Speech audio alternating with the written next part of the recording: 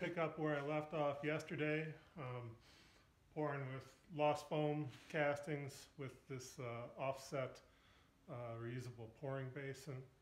Here's the fruits of yesterday's labors. It's a tubular water neck. I've cast a few of these. See, it came out pretty well on all that. It was a pretty calm, tranquil pour.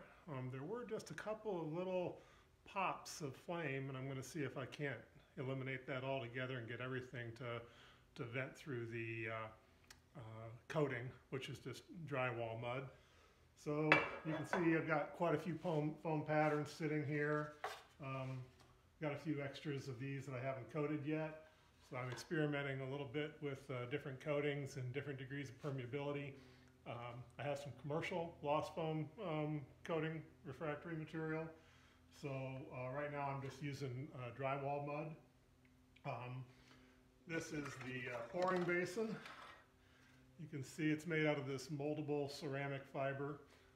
Close up, you can see it's just got the classic well step, and then that hole receives 1-inch foam sprue here on the pattern, and it'll be positioned in the mold like so. I'll see if I can get a little bit of video of that.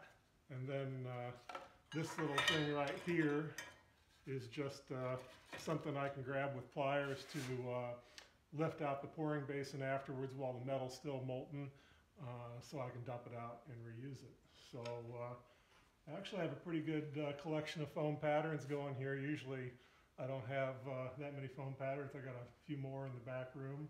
So I've got some casting stock. But anyway, so that's kind of the setup for it going forward. And I'll see if I can patch together a couple of other videos onto this one that take you through the process.